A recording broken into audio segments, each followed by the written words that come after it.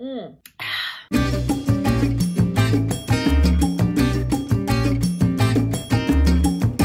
so I normally would start my video pouring my beverage. However, I'm drinking boxed wine, so it's not conducive to on-camera pouring for me. So currently this is my favorite boxed wine, and I could not remember if I've talked about it before, but whatever, I probably have. This is the Maison Cubi wine. This particular blend is Syrah Carignan, I think is how you say it. It's 90% Carignan. I've never heard of that before. I'm sure someone out there can tell me what that is. 10% Syrah, and it says it's an intense nose of dark berries, supple palate, and a very good overall balance. This wine will accompany all your meat dishes. Okay, I just think it's delicious. It's really spicy and bold. So I got this at the winery. It was $28.95. There's technically 4 bottles of wine in here, which if you do the math, that's $7 a bottle, my friends. Can't go wrong. It was a surprise snowstorm today here in New York City. So in honor of that, I have my little snowflake wine glass. So good.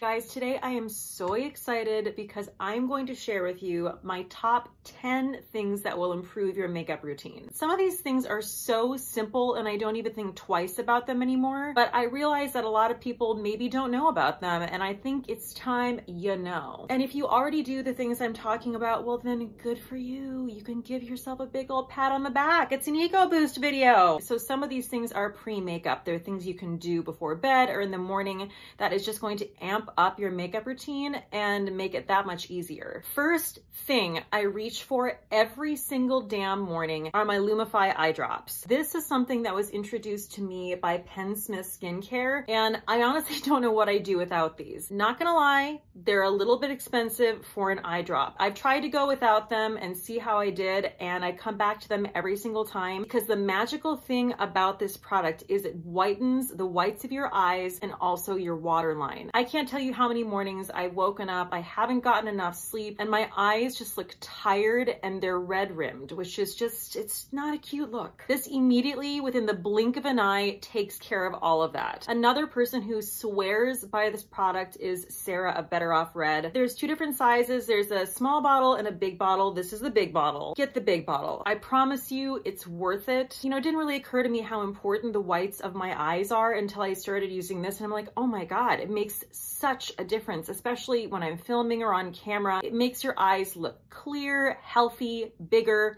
all the things. So I actually learned this next tip from a subscriber, and I want to thank that person. I'm so sorry I don't remember your name, but you changed the way that I use hyaluronic acid. You should be using your hyaluronic acid over damp, warm skin. Otherwise, it's not doing what you need it to do, and it's not living up to its fullest potential. The hyaluronic acid is going to be received by the skin that much better if your skin is warm and damp, and it's also going to retain whatever is already on your face. Honestly, ever since I learned that tip, I feel like my skincare routine improved so much. What I like to do before I get out of the shower is grab that hyaluronic acid and put it on right away. This is like maybe even before you grab your towel. Maybe you grab your towel, then your hyaluronic acid. I don't know what you want to do, but slap it on your face right away because it is going to make a huge difference. And if you need a suggestion for hyaluronic acid, my favorite right now is the Good Molecules Hyaluronic Acid Serum, and it retails for $6.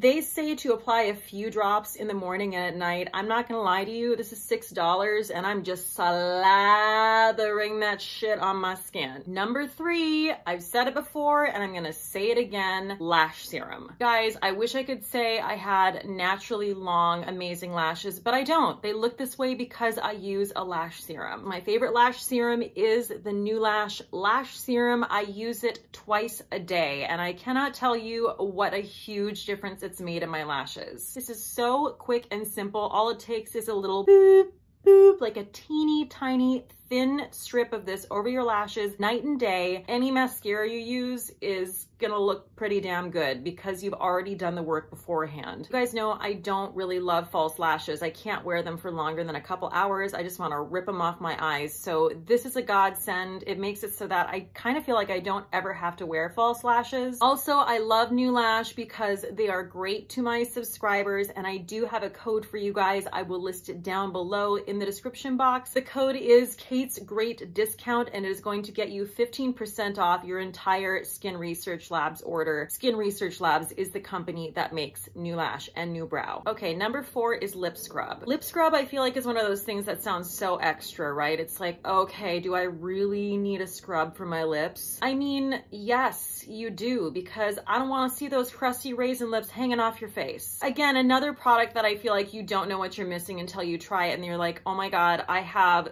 fuller lips, I have bigger lips, I have softer lips. All of my lip products are easier to apply, especially if you're going to apply any matte lip product.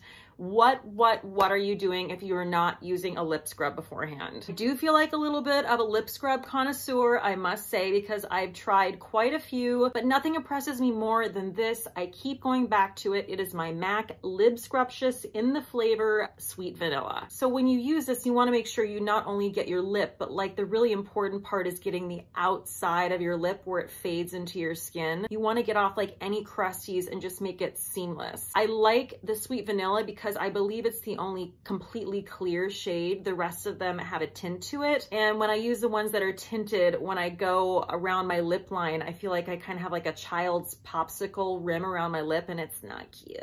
Again, something that's super quick and easy. It's also delicious, and it's going to make your makeup routine that much easier. Story time. So the other day I was at the restaurant and I saw this woman start to go in, and she looked like someone really important. She was talking to the maitre d', and I heard her request a table that was out of the way and very quiet so that no one would see them. I was trying to figure out who this person was, right? Like I couldn't tell because I could only see the back of her head. She goes into the restaurant. I turned to the hostess who had seen her as well. Now it should be stated that this hostess is very sweet, but she's but a child. She's 20 years old, and I should have known better, but I turned to her and I was like, who was that? I couldn't see her face. She says to me, oh, I don't know. She's like some model from the 90s or something. You want to know who it was? It was Cindy Crawford. Some model from the 90s or something. And this leads to my next point. Now, this is not the first time this has happened. I have experienced this with many people of a certain generation. I'm just gonna say it's Generation Z. It's not everyone, so calm down. I am starting to get very nervous for the world. People don't know who people are anymore. I'm really scared if you don't know who Cindy Crawford is, and I know that that sounds really dumb and really vapid, but I don't care. Like, that is a really intense measuring stick. Same thing, a couple weeks ago, Uma Thurman came in and no one at the desk knew who she was. You have to know a little bit more history than what's been on Netflix in the last month. You know what I mean? Like, we just need to like dig in there and like know a few more things. Might get some thumbs downs on this one, but if you're the one thumbs downsing it, I think I know who needs to study up. Thanks for letting me talk about that, guys. Number 5 on our list is an eyelash curler. Again, this seems very simple, but I have learned over the years through doing makeup freelance how many women are terrified of using an eyelash curler and therefore have never learned how. You don't need to learn how to use one, but your lashes are gonna look banging if you do. I think I always assume that people know how to use them because I've just always used one, and then what will happen is I'll be, you know, doing someone's makeup in a session and I'll be like, do you want to go ahead and curl your eyelashes for me? Because if I do it, inevitably I will just clamp their lid down in this. And everyone always acts like too cool for school and they're like, yeah, sure. And I watch them try to use this thing that they've clearly never used a day in their life, and it is painful to watch. It takes 10 seconds and it makes a huge difference. Case in point, my friend Heather, one day she decided to try it, and I remember she texted me and she's like, oh my God, I just curled my eyelashes. What have I been doing this entire time? They look incredible. Curl your lashes. It makes a difference. Number 6, wet your beauty blender. I know this seems obvious to people, but I cannot tell you how many friends and subscribers of my channel have told me they had no idea that they were meant to wet their beauty blender. This is a beauty blender that's never been wet. It's tiny. This is what your beauty blender should look like because it's damp. Don't be over there using your tiny ass rock hard beauty blender that you haven't dampened yet. Again, we're getting back to dampness. We kind of covered that with the hyaluronic acid. It's magical. It helps blend product in seamlessly. That brings us to number 7, setting your under eye with a beauty blender. Your under eye is the most important thing to set with powder on your entire face. One of the number 1 questions I get asked is, why am I getting raccoon eye? Why is my mascara transferring under my eye? Cate, what do I do? Start setting your under eye with your favorite powder and your damp beauty blender. Reason reason being, the shape of this is perfect for the under eye. This pointed end helps you just place that powder perfectly right up to your tear duct, and it helps you get right underneath those lashes, so that powder is going to prevent the transfer of mascara. I actually learned that technique from Allie Glines, and I've never looked back. It's just never done me wrong. You can't see me, but I'm pouring wine out of a box right now. Moving on to number 8, double blush. You guys know how I feel about blush. I am a blush fanatic. I've talked about this since day one on YouTube. I feel like this is the perfect blush technique. I don't think I learned this from anyone. I think I don't want to like toot my own horn, but I like came up with it on my own. So this is the way to ensure that your blush stays all day long. Your blush is the first thing to fade. People are like, Cate, why is that? I'm not a scientist. I don't freaking know. It just is. Super simple. After I blend in my foundation, I go in with a cream blush. This happens to be my tried and true favorite, which is of course the Glossy Cloud Paint in the shade Storm. I usually apply that with my finger, just super quick and simple. Then I set my face with powder and I go in with a powder blush after that. It really seals the deal. It makes your blush last all day long. You don't want to like be walking to the bathroom on a Friday night after you did your makeup 5 hours ago and you look like you just walked out of a crypt. You don't want that. You want to be like, damn,